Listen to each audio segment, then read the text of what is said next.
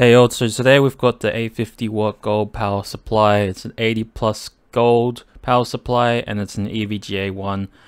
I've went with EVGA for my first PC build. It was a SuperNOVA G3.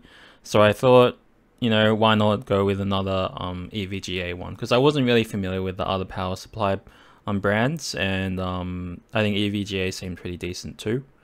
So the reason why I went with this one was because it has 4 VGA ports. So I got 2 of them because I got 2 of them for a mining rig, and second, it has a lot of capacity as well, and third, it was on special as well. So normally it's like something like $240, but on special it was $190, so that was definitely good in terms of the price point. You've got the manual that comes with it. And it's also got this green tinge as well on the cover, which I found pretty cool. I think that's just like a more aesthetic touch anyway. But yeah, mainly I got it for the four VGA cable things, or the plugins or whatever. Now the thing with the power supplies is, if you've ever looked at the product specs, they're actually quite confusing in terms of finding out how many cables you actually get, because normally they have the connector quantity, which probably also includes the amount of connectors actually on the cable. So if your cable has maybe multiple connectors, then it's kind of hard to tell which is which. So with this one, it does come with 4 VGA cables, which is great. And it also comes with, I believe, 2 splitters. So basically, that's just the VGA cable with an additional connector put on it. So it basically goes from 1 to 2 connections.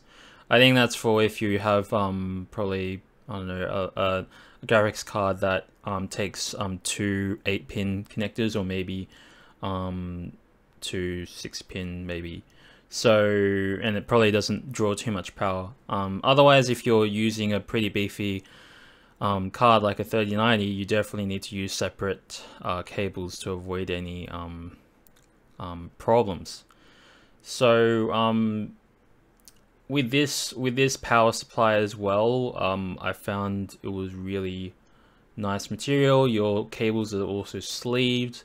They also have like straps as well, which is really good for organization and keeping everything really clean, and the individual cables protected themselves.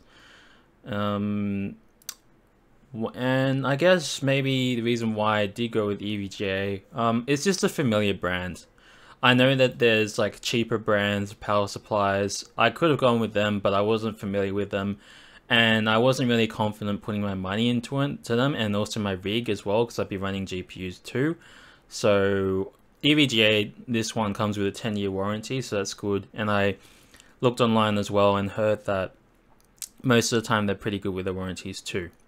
So I guess definitely when you're making such a big investment in a PC, that you gotta have a good power supply, because that's really just your connector for your components to the actual mains power. I mean, the other ones that I have bought as well are Silverstone lately for my second rig. So that's one that I went with. I did a lot of research as well, because I wasn't really familiar with the brand, and it kind of checked out too.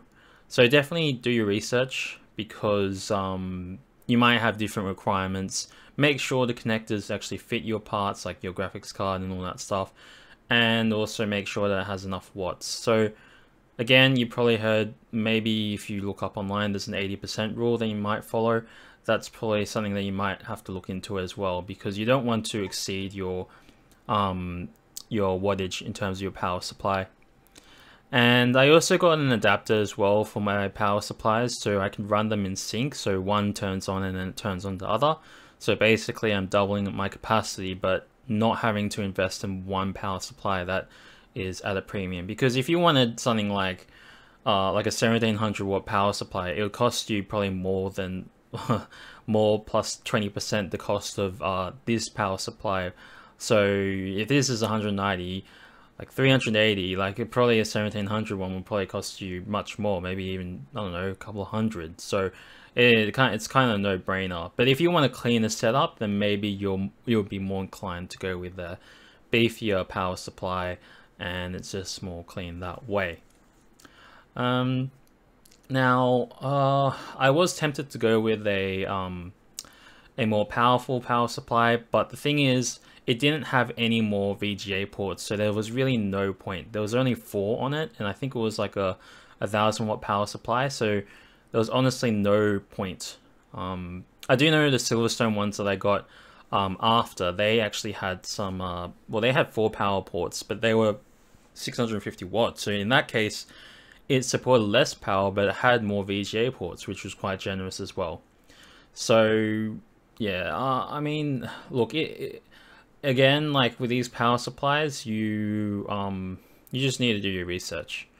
But it was really enjoyable unboxing this. It was carefully packaged.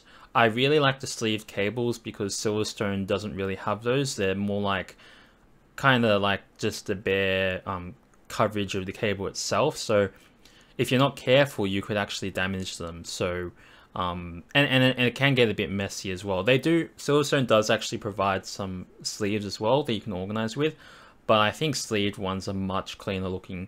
So if you're looking into the aesthetic stuff, that's definitely, this is something good to get if you don't want to pay for custom straps for your build. But yeah, apart from that, setup is easy. Pins should make sense as well. Everything's pretty straightforward as well. So thanks for watching. Hope you enjoyed the video. Give me a comment or any questions that you have, and I'll see you in the next video.